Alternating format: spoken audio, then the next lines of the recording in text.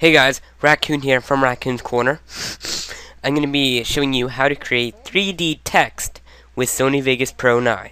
So I'm going to go ahead and open up my Pro 9, and I'm going to resume the footage once it opens up all the way. Okay. I'm going to open up a new project. Ignore this in the corner. I'm going to make my project HD for best quality. And I'm going to add 2 video tracks, but only one may be necessary. So change your compositing mode or whatever it's called to 3D Source Alpha on both of them.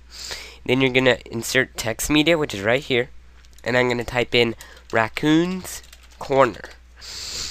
And then I'm going to go ahead and go to track motion and change the beginning one to 77.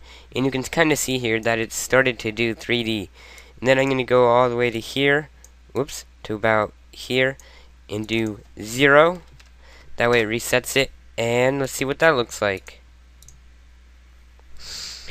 So basically you got 3D text from that. You can visit my blog raccoonscorner.com, follow me on Twitter, twitter.com/raccoontech, and subscribe for more tutorials like that and reviews. Thanks for watching, guys.